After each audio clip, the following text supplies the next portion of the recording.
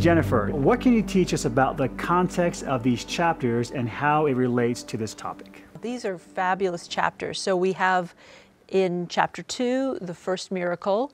All 3 chapters we'll be looking at, 2, 3, and 4, are very early in his ministry, and we're seeing themes that run throughout the Gospel of John, where in John chapter 1, the prologue, we are introduced to Christ as the premortal Jehovah, as the creator of heaven and earth, and now we're seeing this theme of recreation, that he's come to help us become new creatures, and this transformation that can happen.